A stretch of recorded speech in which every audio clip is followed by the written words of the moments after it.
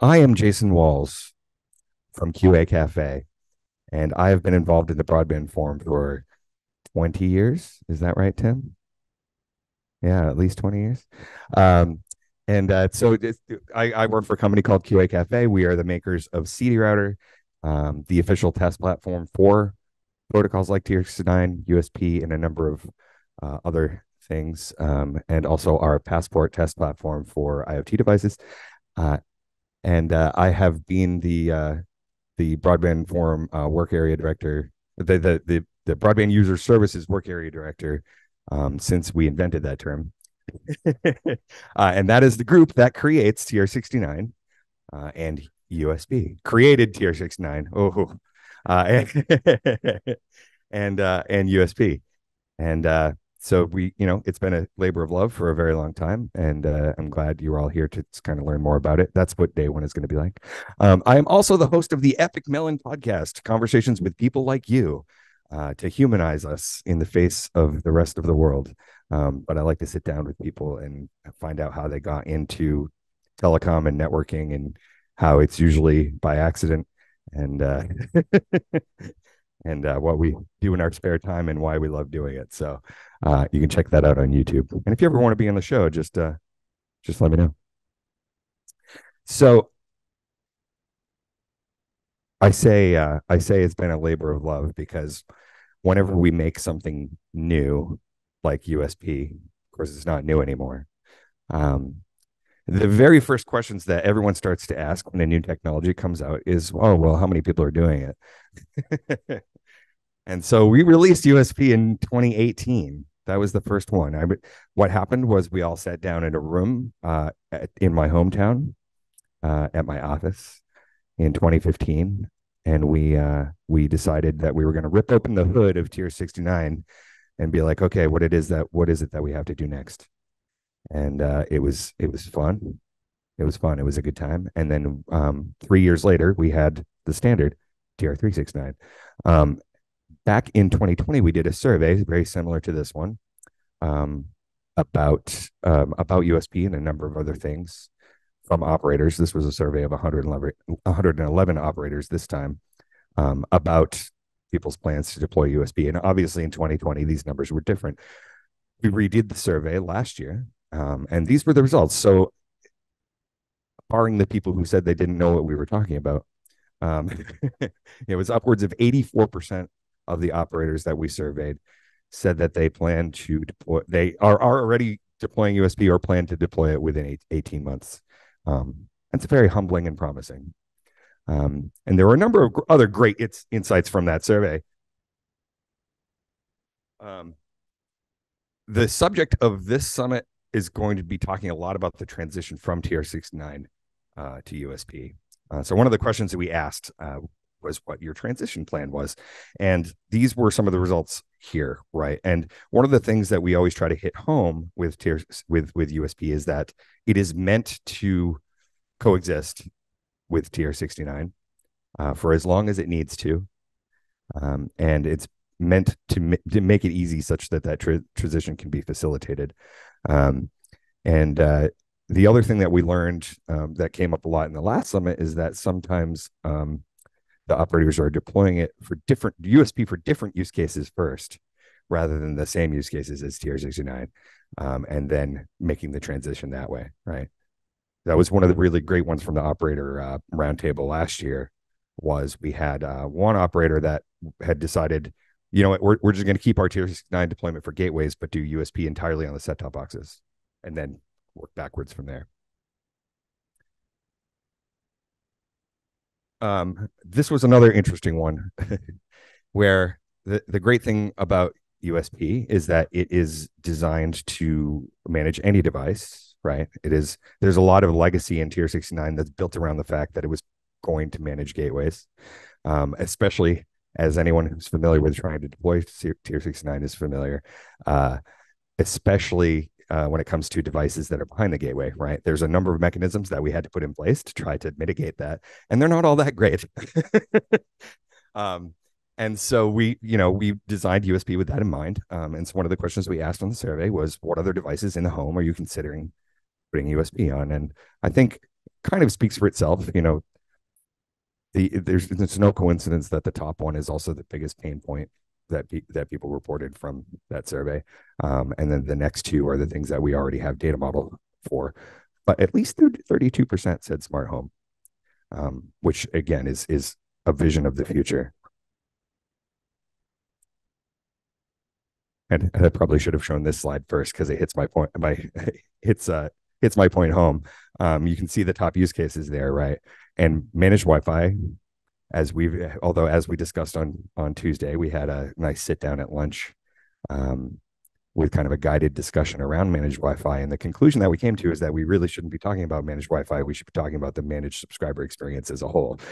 Um, but the biggest pain from that comes from Wi-Fi optimization. And so it's no surprise that people are using that as the top use case. But smart home and IoT managed services is number two, which I think is really incredible.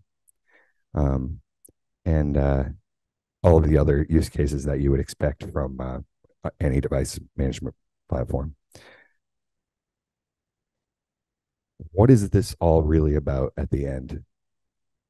So there's been an ongoing sort of goal in the industry that for a long, long, long time that has gone through many iterations in many different organizations, to create a open software platform that can facilitate the installation of applications on consumer networking devices.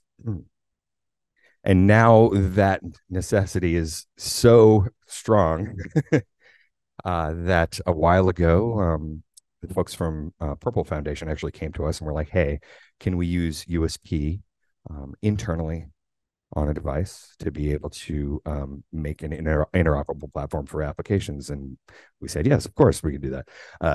So over the last 2 to 3 years, the things that we've been adding to USP are the functions necessary to facilitate this.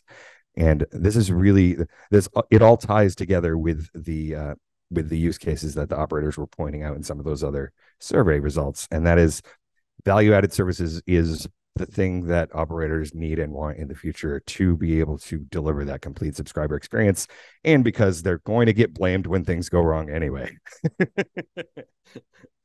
uh, and so that's where we are now, right? So USB started, sort of as just making tier 69 more efficient, and setting that vision for the future. And now it's coming full circle to realizing that holy grail of an interoperable application platform for gateways. So it's been a cool journey. So now you're here at the USP Summit. This is our agenda for the week. Today we're going to talk about today is kind of a training day, but we're also going to really try to focus on that transition from Tier 69 to USP and the differences between the two protocols, why we've done what we've done, how in the afternoon when John gives his talk, he's going to talk about the USB services architecture, which is the application enabled gateway that I was talking about. And then we'll have a roundtable of the people who have been talking today. But today is really about understanding the why, the how of USP, how it relates to Tier 69, and what you can do to make your journey easier if you're planning on doing it. Tomorrow, we're going to talk a lot about the business cases behind it and the success stories that are already out there right now, among out in the industry. And we have some great speakers from the operators who are super excited about the stuff that they've done with it. And then we have a couple roundtables in the afternoon that includes another operator roundtable with some of the folks who are going to be on these talks. Actually, the operator roundtable is also going to have Wojciech. I should fix that, from Orange. And so, they'll talk about their real experiences so far and their plans for the future. And then we'll also have a roundtable with some of the open source projects that are out there, many of whom are adding USP to those platforms and how we are all working together to make this happen.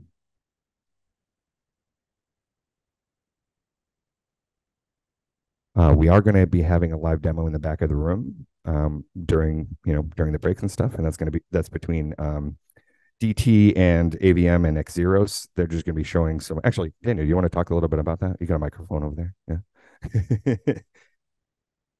This is on? Yeah. Okay. Um, yeah, we are going to do a bit of pop-up demos. So we have a couple of people here from, well, Xeros and Deutsche Telekom and also AVM. There are some tables in the back. So we have some pop-up demos since we couldn't do like a permanent setup here. And yeah, we're going to show anything around how an operator would use it. We are going to show how USP works in action. So if you're interested to see, how easy it is to use and what you can do with it, I'm happy to show you anything you're interested in. There. One thing I do want to point out about that demo is I have three logos up here, and so it's not three separate demos. It's actually one big example of how this is all working between three different partners. Yeah, so Yeah, Volker from Deutsche Telekom wanted to show a little bit behind the scenes. So he might actually show the system in action as it is used by Deutsche Telekom. Of course, I'm not exactly sure what he will show in terms of data privacy and stuff, but yeah, yeah. So he will definitely give a little bit of insight of how an operator actually uses this today. cool. All right. I'm going to repeat myself on this many times over the course of this week, today and tomorrow. So definitely get involved. This is how we get stuff done. We have an awful lot of fun doing this. And as anyone who has joined recently can attest, we have a lot of new people this week, which is great. Join the BBF if you haven't already. Talk to Rhonda about membership options. If you have a USP agent solution, get BBF.369 certified. I mentioned CD Router in the beginning. That is the official test tool for the program, but it's a very easy process. You can do all the testing yourself and then submit the results to the broadband forum. Join the Connected Home Council, where you get to hear more of my voice, where we talk about sort of the marketing side of the standards that are produced on the Connected Home side from the broadband forum. And do join the BBF Slack space if you're a member. We have a number of channels there that are very busy, and people ask questions on them all the time. So that's where you can get the most immediate answers to any questions.